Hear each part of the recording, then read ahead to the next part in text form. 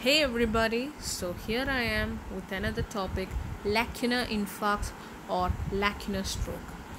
What are lacunar infarcts? So let's divide this definition into three parts.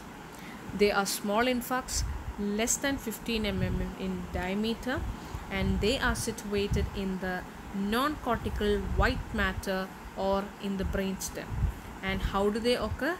They result from occlusion of penetrating branches of cerebral arteries. And what are the most common causes of it? Microatherioma, small emboli, and lipohyalinosis. Lacunar syndromes are 6 in number. Pure motor, whose symptom is contralesional hemiparesis.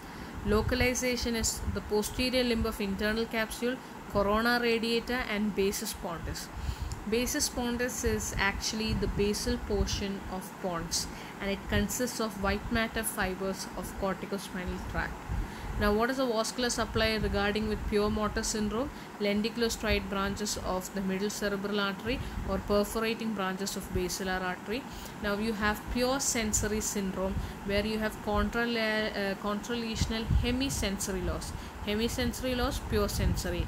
Hemiparesis, pure motor.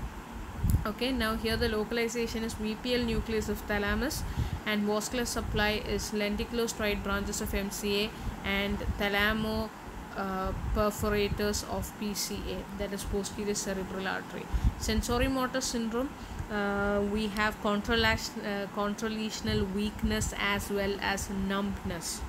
That means it's basically a mixture of pure motor and pure sensory. Localization is thalamus and adjacent posterior limb of internal capsule.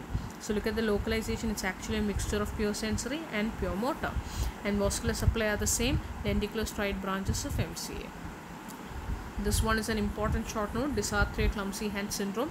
It's a lacunar syndrome where there is slurred speech and weakness of the contralateral hand.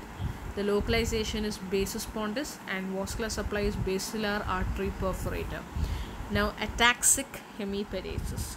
Here you have contralesional hemiparesis and ataxia. That's why it's called ataxic hemiparesis. Localization is internal capsule, posterior limb, and basis pondus. And here also the vascular supply is lenticular-striate branches of MCA and perforating branches of basilar artery. Hemibalismus or hemichoria, the symptoms are contralesional limb failing and dyskinesis, and the localization is subthalamic nucleus, and vascular supply is perforating arteries of anterior choroidal. Now, investigations to be done is mainly an MRI scan because it's much better and sensitive in picking up early infarcts, and you can also do a CT angiography or MR angiography, and that is to know the exact site of the block.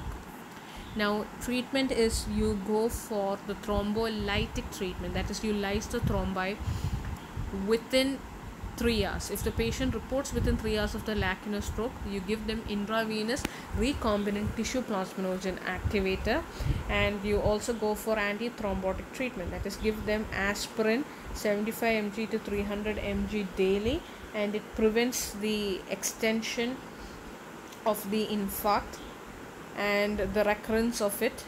And you also have to treat the underlying risk factors like diabetes and hyperlipidemia. So that's it. I hope it was really helpful. Thank you. Like, share, and subscribe, and hit the bell button for more videos.